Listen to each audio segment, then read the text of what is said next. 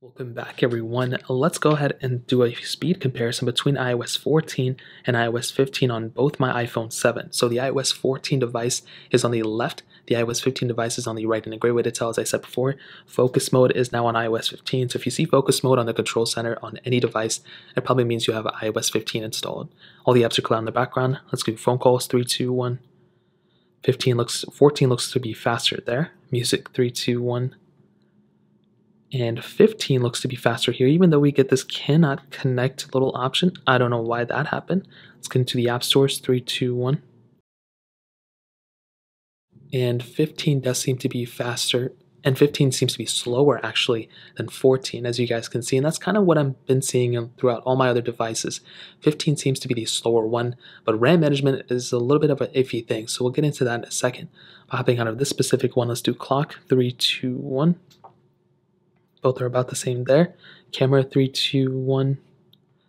About the same there too. Let's do photos, 3, 2, 1.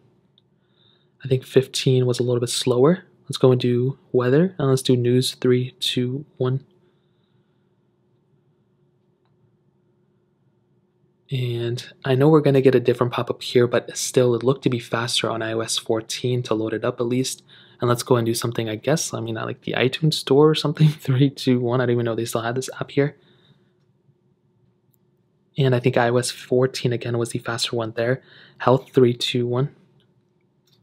I think 15 was actually a little bit faster there. Hopping out of this one, let's go and do some of these third-party apps as usual.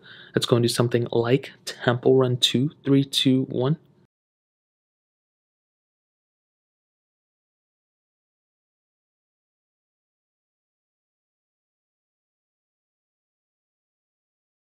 And it does look like iOS 14 is the faster one here.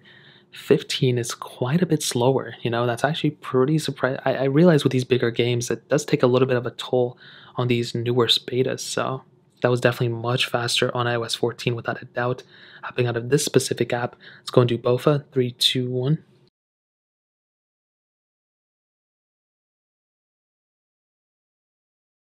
And I guess, okay, so there we go. I really don't know which one is faster. This one just had like a random thing just pop up out of nowhere. Let's go ahead and do Dropbox, 3, 2, 1. Definitely faster on iOS 14. Let's go and do Quizlet, 3, 2, 1. I think a little bit faster on iOS 14, but they were about the same. Netflix, 3, 2, 1. 15, I think, was a little bit faster there. Pretty surprising. Twitter, 3, 2, 1. For 15 again, I think it was the faster one there. Snapchat, I don't have. Stack, I also don't have. Let's do Fruit Ninja, 3, 2, 1. And it looks like the logo is faster on 14. 15 is actually not too far behind. You can see this one loaded up faster, I think, on iOS 14, but still fairly fast on iOS 15. So I think, as a whole, let me go ahead and hop out of these apps right here. Let's go and get into some RAM management. So if I click here, I can get into this app manager. If I go back to the beginning, okay, both were able to load up that specific app in the background. Going back in the beginning again, let's go ahead and load up in music. And both of them did a good job at keeping that one open. I think these did better than my iPhone 8, which is pretty crazy. And let's do clock, 3, 2, 1. Okay, so far so good. Not a problem there. Going back to the beginning, let's go and do something like the photos, 3, 2, 1.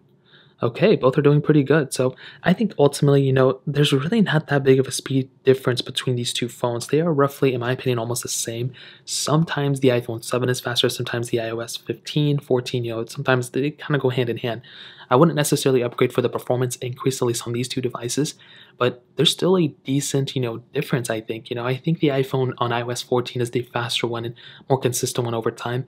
But I'm glad there's not a huge disparity. I'm glad 15 isn't crazy, amounts slower here. So take it as you will, but that's essentially how it kind of sum it up. Again, do not install this beta. Wait until the official version, but that essentially covers it up here.